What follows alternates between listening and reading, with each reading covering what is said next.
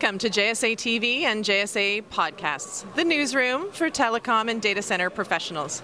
I'm Barb Mitchell, here today in beautiful Honolulu, Hawaii at PTC 2020. Joining me is Joe Mileo, VP Channel and Service Providers for vXchnge. Welcome. Well, thank you, Barb, and appreciate you taking the time to give me this opportunity to talk to, the folks out there that want to learn about vXchnge.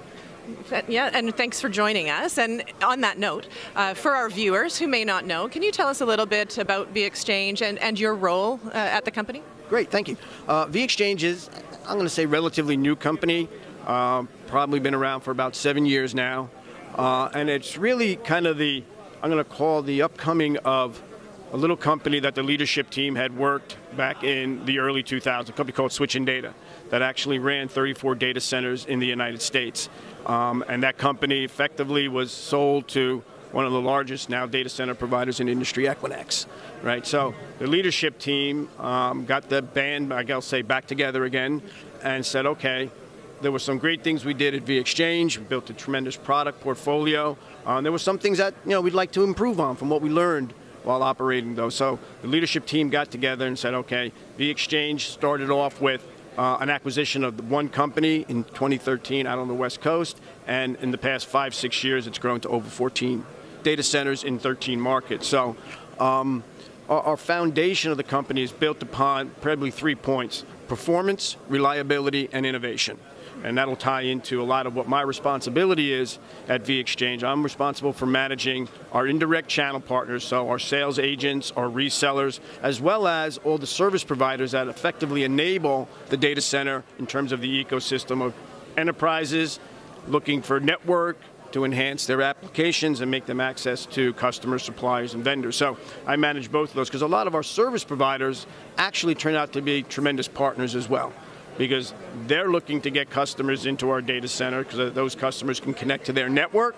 So now they look at saying, how do we partner with vXchnge to enable us and our sales teams to bring customers into the ecosystem?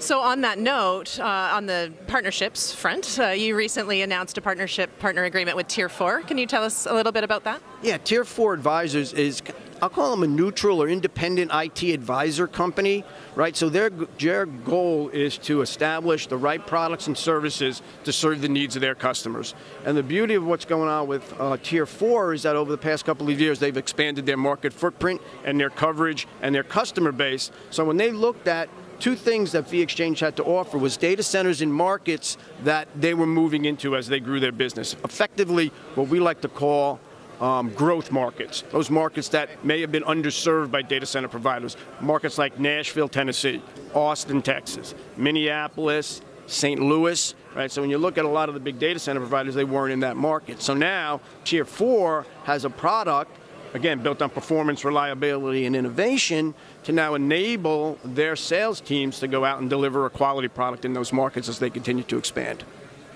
And as part of that release, I think one of the key differentiators was the insight capabilities that it provided. Can you tell us a little bit about that? It goes back to kind of the innovation part of performance, reliability, and innovation. Insight is really kind of like a data center management tool. It allows customers to have visibility into the operating infrastructure of a data center. So when you start thinking about how data centers operated with power and cooling, right, and most of the other providers weren't able to provide that insight, basically pun intended on that.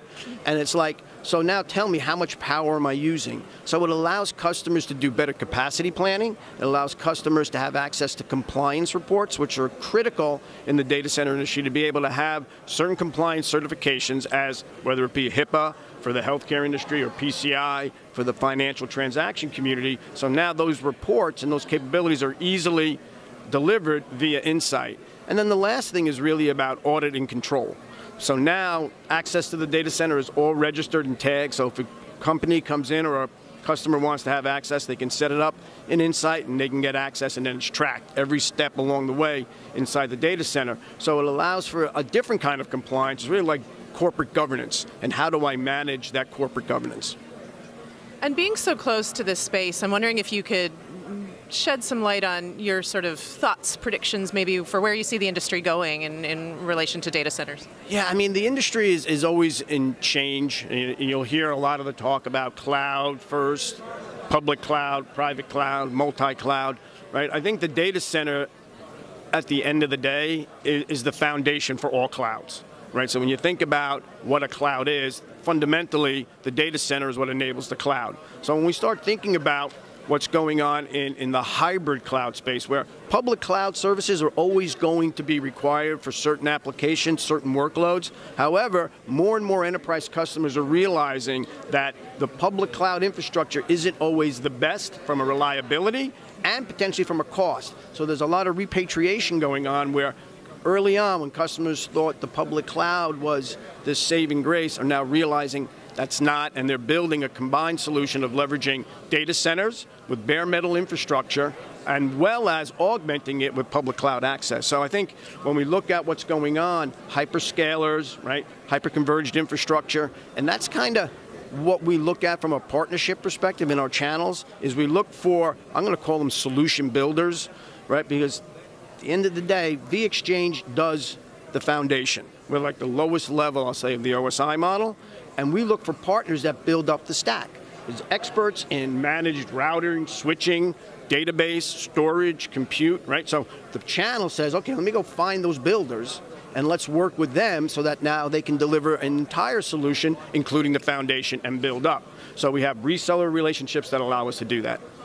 And so with all that in mind, what does that mean for vXchnge? What do you see for 2020? I think for 2020 is going to be a tremendous year simply because of what's going on in the industry and the partnerships we're building that now allow customers to have that capability of a highly reliable data center infrastructure that has performance that's 100% availability. So therefore now, more and more customers that are looking to make that shift to private, public kind of solution has a company like Switch and Data in those markets on the edge. Well, I had to throw out edge because everything nowadays is about talking about the edge. But the edge is really about low latency capabilities to support the eyeballs and eardrums of those applications. So markets like Nashville now are becoming critical, especially from a growth. If you've ever been to Nashville lately, or Austin, as a demographic, the growth is wonderful. So therefore there's more eyeballs, and those eyeballs need lower latency. So that's where we're looking at the edge now being able to give us that capability to touch those customers. So from those things, we're going to focus on